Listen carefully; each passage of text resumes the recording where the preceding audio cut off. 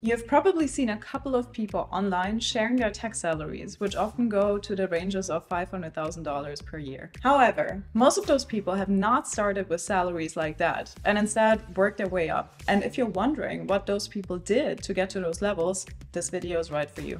Often, people think that those salaries come with a spot-on negotiation or recurring job switches. And while this is true to a certain extent, it's also really important to understand the skill set a person needs to get considered for high-paying roles like that. You can be the best engineer on the market, but if you're stuck in a wrong opportunity or you're not working on certain soft skills that will advance your engineering career, you will remain at a mid-tier salary forever. Especially the last tip is something that most engineers are actually not aware of. So I would highly recommend to you to invest the next couple of minutes in your career and learn a thing or two. First, you want to pick the right opportunity or team. One key factor to consider is what the company that you're working for is investing in right now. Are they focusing on a particular technology or a framework? Are they expanding into new markets or launching new initiatives? Another factor to consider is growth potential. Is the team or the area that you're considering known for strong track records of career advancements and growth? Or is there even room for you to take on new responsibilities and challenges as you develop your skills and knowledge? If you're picking a team with growth potential, you'll be setting yourself up for long-term success and advance within a company faster. On the other hand, however, you probably also want to think about a team that has a clear gap in tech leadership. If you're an experienced software engineer with leadership skills, joining a team that is in need of tech leadership could be a great opportunity for you to make an impact and advance your career. Next, you want to get into a mindset of being okay with switching tech stack. As a software engineer, it's really important to have a diverse set of skills and be open in learning new technologies. And yes, it's scary to venture out of your comfort zone and learn something new, but it can also be incredibly rewarding and lead to new career opportunities for you. In my own career, I have switched tech stacks multiple times, and each time it was a real growth experience, given I had to relearn how things work and find new ways to become productive in a different environment. But ultimately, it helped me tremendously to where I'm at right now. And one key factor to consider when deciding whether to switch tech stacks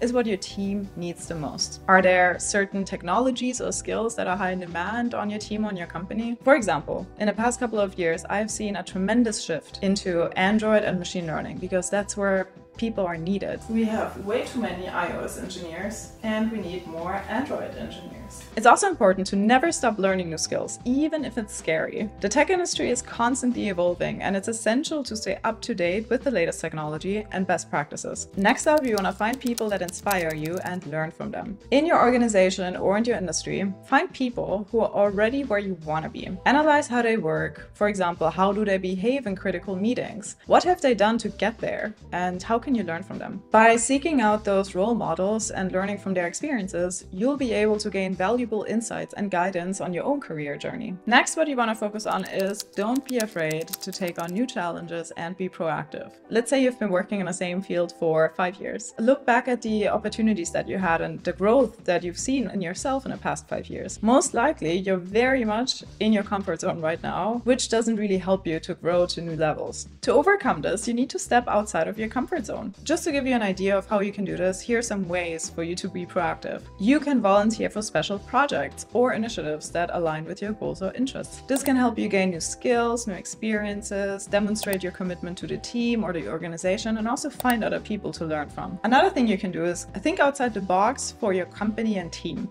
For example, you can go to tech conferences, you can go to training sessions, you can pursue additional education that can have a positive impact for your team or the organization. Another way to do this is to go out in the industry and help others. You can be a mentor for junior engineers, you can share your knowledge, you can write blog posts, you can contribute to open source or suggest new ideas to problems that don't have solutions yet. Lots of people decide to stay in their comfort zone way too much, and I think when you've been comfortable for a long time, you need to be scared again and take on new things. Next up, I want you to focus on seeking out enjoyment of your role instead of hyper-focusing on growth. In my time as an engineering manager and also having mentored many junior engineers, I'm seeing lots of them focusing on promotions and how to get a raise way too early in their career. They're only looking at the expectations that are set for them and try to just hit those expectations without actually trying to have fun in their role. In my opinion and in my own personal experience, I was doing much better in my job when I was having fun, because work just becomes easier. You enjoy showing up and you have more ideas and you're less stressed and more relaxed in your role. Sometimes you should focus on the projects that you actually want to do instead of what's good for you on paper. If you're forcing yourself as a leader, for example, you're missing out on a critical opportunity to actually become a leader. You'll be more motivated, you'll be more engaged, more productive, and this will also show the quality of your work. I've also seen tons of people burn out from only focusing on promotions or growth. Often they lose motivation when they reach those levels and they forgot how to have fun at their work. The last and most important thing that you can learn from this video is probably this one. It's to find a sponsor.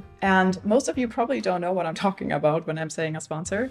It's not a mentor, it's not a coach. A sponsor is someone that talks about and acts for you, and as a result can help you get better opportunities. Typically, sponsors are in a higher level than you. They are most likely in a leadership position, either in your company or in another company, and they're operating outside of the circle that you're in, but they see your potential of growth. Sponsors often indirectly help you shape your career path, even if you're not fully aware of their involvement. They most likely got to know you through your reputation or your direct work output, which means you can't just walk up to the VP in your company and ask them to be your sponsor. That's not how it happens. Instead, it happens naturally. For example, through conversations with your direct leadership or from observing the work you did in a given time period. Senior leaders in our industry are always looking for new talent, and focusing on your work reputation will actually help you get there. In summary, high salaries don't just happen overnight. They need a certain amount of skill and concrete actions in order to become relevant for the organization or the company that you're working in. But once you've done all the steps that I've outlined in this video, there's a high chance that you will be one of those high performers one day. So good luck in your journey, and don't forget to subscribe to this channel.